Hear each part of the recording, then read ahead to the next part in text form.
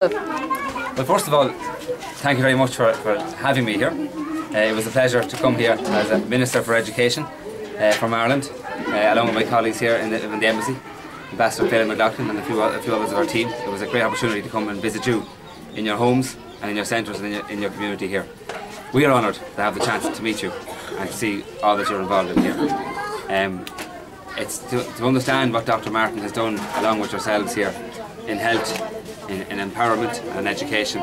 It's real, brings joy to my heart to see the opportunity now that all you have here and that all you're taking, and that all the young people here will have an education and will go on to probably have a career maybe all over the world. So I think it's just brilliant, and it's brilliant to see all the effort here, and everybody in this community of all ages is coming together to make decisions, to help each other, and to make sure that every young person gets an education. So keep it up, it's great, and it's down to your hard work and your dedication. And again, thanks for having us here.